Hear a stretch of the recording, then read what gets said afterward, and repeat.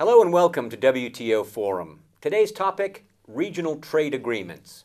Are they stepping stones or obstacles to a more effective global trading system? Today we're fortunate to have with us two noted experts on this topic. Jagdish Bhagwati, professor at Columbia University and at the Council on Foreign Relations, and Gary Hufbauer of the Peterson Institute of International Economics in Washington, D.C. Gentlemen, welcome. Thank you very much. Jagdish, if I could start with you, are regional trade agreements compatible with a global trading system? Well, in principle, they are, because there's Article 24 in the GATT and now in the WTO, in which we allow for free trade agreements and customs unions to go through. The problem at the moment is that they've proliferated on such an enormous scale that they've become very much a systemic problem right now for the World Trade Organization. I think most people do realize that the scale to which they've grown, they're about 400 right now, that large amounts of world trade is now going through these agreements, which actually deny the most favored nation clause, which is about non-discriminatory handling of trade. So that is one thing which worries a lot of people. It's been, I've called it the spaghetti bowl problem, in the sense of lots of crisscrossing tariffs, rules of origin, because you could try to identify which product is whose, and that gets very complicated. And I think a lot of people are yearning for simplicity, which is really what you would get with the MFN treatment in the WTO. So while it's legal, WTO compatible historically, it is not, it's something that's gotten out of hand. And I think a lot of people are worried about it now. And, the whole question is now, what do we do about them? How do we make them more compatible, if at all it's possible, with the World Trade Organization? And many people are also worried about the effects of these very complicated arrangements with literally hundreds of rules which are all, preferential. How do the small countries and the small corporations deal with this chaotic structure? So many developing country people, trade ministers, are worried about the downside for the developing countries, because the big corporations can get around. There are MBAs, and they're worried about it, but they can surmount it. It just adds to the cost of production where I have to worry about all this. But it's not something which stops them in their tracks. Gary, do the developing countries face disadvantages in a system like this? I want to go back to first principles because I have a little bit different take than Jagdish, as you might expect, and as Jagdish I know knows. The whole purpose of all this trade system is to lower barriers, to get tariffs down, to get other barriers down. Now, we've known since Adam Smith that the best way to do that is unilaterally. But we also know from political economy that countries have a hard time doing it just on their own. And so that's why we have the GATT and the WTO. So each country can trade its barriers for the other country's barriers. That's already a step away from the best. That's good, but it's not the best, which is unilateral. Now, all these regional trade agreements are just one further step towards recognizing the political reality. And preferential trade agreements, free trade agreements, whatever you want to call them, they enable a couple of countries, 2, 3, 4, however many, to really get those barriers way down to zero in many cases, as has happened in Europe, as has happened in NAFTA and some other agreements. And,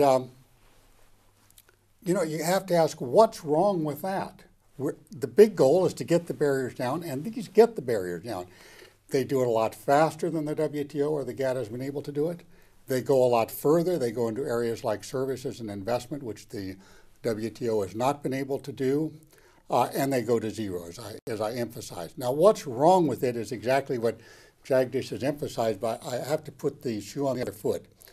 The wrong is this explosion, this proliferation. As he's correctly said, there are about 350 or 400 now in existence.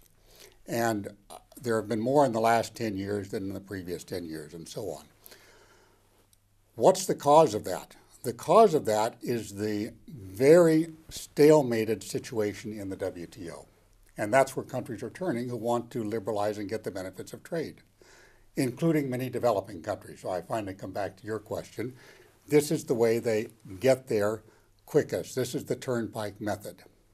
And it's not the best, but it's sure better than keeping those barriers up at the sky. Further and faster through regional agreements? It didn't used to be faster, like the Chile one with the United States. Took almost twice as long as the Uruguay round, which was dealing with a great range of issues. Now it's quickened, that's for sure, because once people learn how to do these things, some templates get established and so on. So I think they've grown. Though there's an enormous growth of all kinds of templates also. I think one of the reasons why some of the developing countries have gone in for these is not because they're unhappy with the pace at which WTO proceeds, because in the end we are dealing with large numbers of countries, large numbers of issues, so it's inevitable that the amount of time taken is going to increase. Tokyo round was about 5 years. That was then we had the Uruguay round, which was about 8, a little short of 8. We've now on Doha gone as far as about 5.5 to 6. So we have another 2 years to go before we begin to worry. But that I'm not saying we should go another 2 years. We are pretty close, in my opinion, to an agreement. But I think in a sense, this kind of feeling, which I think, Gary is absolutely telling us the sort of feeling which you have in among some negotiators, that this is such a hornet's nest, the WTO, that therefore we have to go the other route. But that is, I think, over dramatizing the slowness, in my opinion. Even now, I'm an optimist on Doha, and I think there are ways in which you could get it done. And simply saying that we retreat into second best bilaterals and so on seems to me to be a little short-sighted in terms of the impact it leaves on the system. I don't agree with Gary that any kind of trade liberalization is good. I mean, just like any kind of tax increase is not good if you want to raise revenue, you worry about what kind. And I think I would say that the downsides of many of these PTAs or preferential trade agreements, I call them preferential because we have to remember these are not free trade. They're not multilateral free trade. They're less than that, and they're preferential. So they're a different kind of animal from the rest. Gary? Jagdish is absolutely right that the time from the end of the last round to the end of the next round is getting longer and longer. And we would be lucky if this round is concluded 15 years after the Uruguay round. This is not an accident. This is not an accident. Imagine a parliament which worked on 2 rules. 1, it had to get everything through unanimously. And 2, every issue, whether it be taxes, health, roads, defense, had to be in a single undertaking, had to be in a single bill. Well, that parliament would never get any place. That's exactly the WTO system right now. 150 members, they basically all have to agree, or essentially all of them have to agree. And we've got this single undertaking which goes across a vast range of issues. Now, when you have that kind of system, you have built-in stalemate. And countries want to get the benefit of liberalization. It's beyond doubt that liberalization pays enormous dividends. It's one of the best things a country can do for itself. And they don't want to wait for 13 years to do it. And Jagdish is absolutely right. Chile took 13 years, but Chile did a lot of unilateral liberalization. They're a virtuous country. They did a lot first. But if you take U.S., Australia, that took all of 2 years. Jagdish, final thoughts. Well, I think when you deal with a number of issues, like take my university, there are 3,000 professors. All of them have a Senate. We get things done. We have lots of issues there. So within the WTO, we worked out ways in which the 150 don't matter as much because they work through groups and so on, and there are natural coalitions which gets established. So I think when you think in abstract about the number of countries and so on, you're going to go the Gary Hufbauer route and start worrying like mad. 2, I think the developing countries among themselves can do things, and are doing some of them. I mean, there are a fair number now, by now. But when it comes to big countries like US or a group like EU, when they get into agreements, one-on-one, I'm not surprised it goes through fast, right? Because it's very uneven. It's not negotiation. It's actually a very asymmetric thing. So, and the part that really worries me, and it's the last thought, is that when you're doing that, and when you take a country like United States, which is, a very responsive democracy with a whole lot of lobbying groups and so on, we managed to put in all kinds of extraneous issues which then muddy up the trade picture. And my worry is that a lot of developing countries are with EU or US, and particularly US, which is much more responsive, that you are actually signing on to a variety of things which are going to remain with you. And the preferential advantage you have in the American market is one which is going to erode over time. The more, because Doha is bound to succeed, there'll be another round.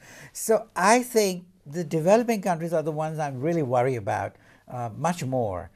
First, because of the spaghetti bowl problem, and two, they're signing on to things. And in aid, we've learned that, if you get somebody calls it an aid program, and when you actually you're being ripped off.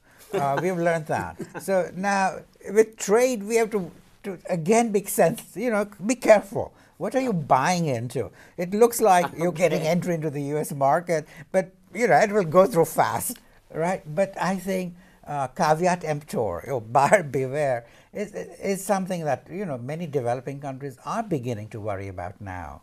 Gary Hufbauer, you have the last word. I just would like to make 2 points. I do worry about the developing countries, but I worry about the small developing countries.